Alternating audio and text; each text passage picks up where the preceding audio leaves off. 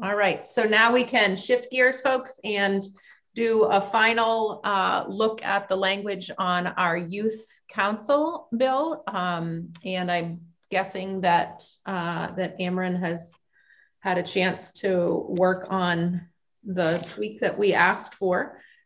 Where can we find that, Ameren? I did send it to Andrea. I don't know if she's had a chance to post it. She says it's posted. Okay. All right. Perfect. And what draft are we looking for? We are looking for draft 1.2 of H.293.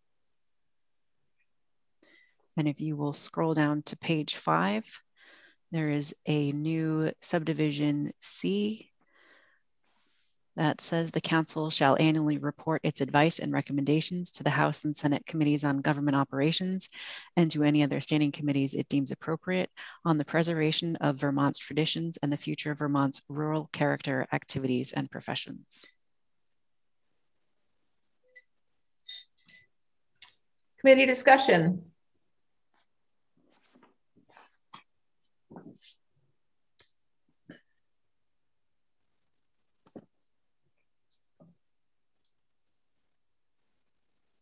Go ahead, Mark. Again, I appreciate the committees working through this, taking the time. It's definitely making me feel better, and yeah, I'm on board. Great. Good deal. All right, are we ready to close up our work on this bill? Move it, 1.2. All right, draft 1.2 of H.293.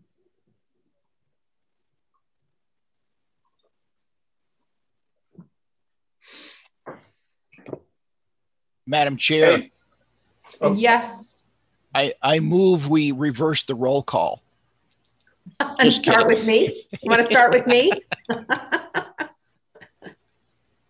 What a pace. You're messing with me. Yeah, Hal's got it all in the right order. I withdraw my motion. Thank you. I will call the roll. Gannon. Yes. Maricki. Yes. LeClaire. Yes. Hooper. Yes. Colston. Yes. Anthony. Yes. Bihovsky. Yes. Lefebvre. Yes. Higley. Yes. McCarthy. Yes. Copeland Hansis. Yes. The vote is 11-0-0.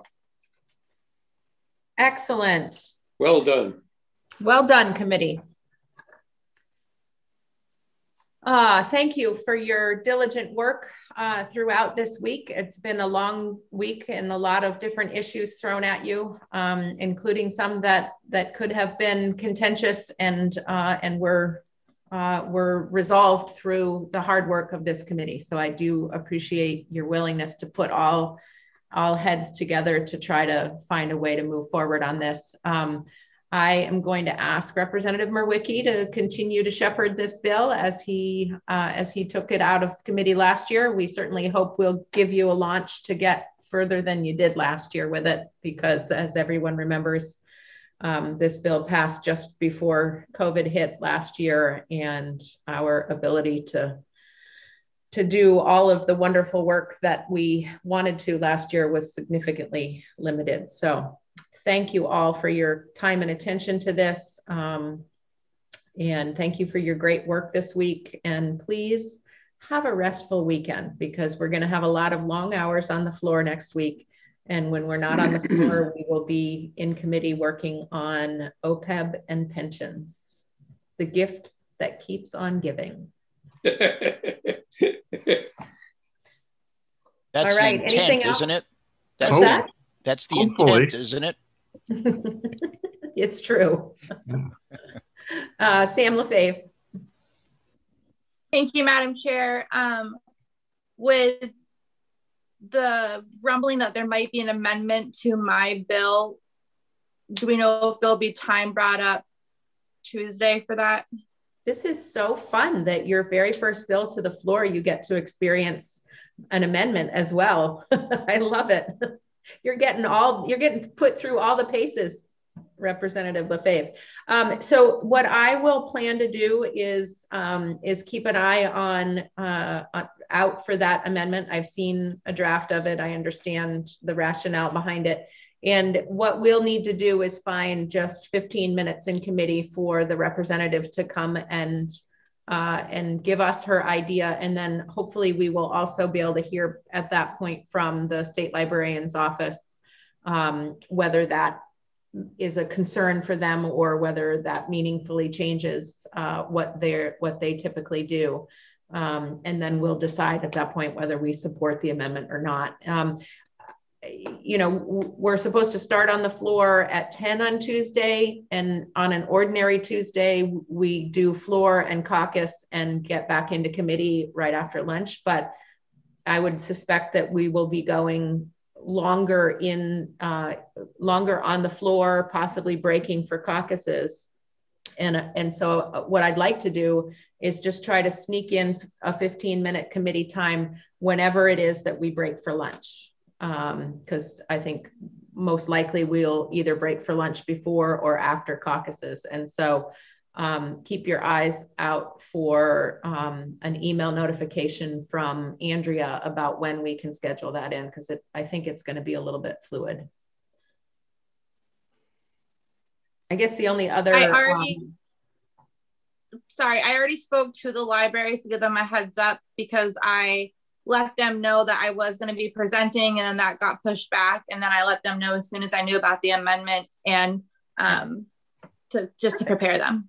Thank you. I really appreciate that. That will make Tuesday go much smoother. I suppose the other possibility would be that we try to meet in committee before the floor starts on Tuesday. So I guess I would ask your opinion on whether we carve out 15 minutes of our lunchtime or whether we have a 9:30 committee meeting before the 10 o'clock floor. Tanya? My preference would be for lunchtime. I have a client from 9 to 10, so I have to work during that hour. Okay, let's aim for lunchtime then. That makes sense. All right, anything else on your minds right now other than getting out of the chair that you've been sitting in for too many hours this week? Mike Marwicki? I just have a process question, and I don't know if we need to be on about that, just to ask, since I haven't turned in a bill yet. Should I talk to Andrea about that? You have a good resource in the opportunity to phone a friend, Representative Colston, who is the expert on how to turn bills in, and between he and Ledge Council and Andrea, they've got the system down. So I'm sure they can stay on when we finish here and give you the 30-second tutorial of what you need to do. Thank you. Super. All right, anything else? After we go off, I need to process question also about contacting Mary Hooper. Okay, great. All right, thank you all. Have a wonderful weekend. I really hope that you get some fresh air and sunshine and maybe some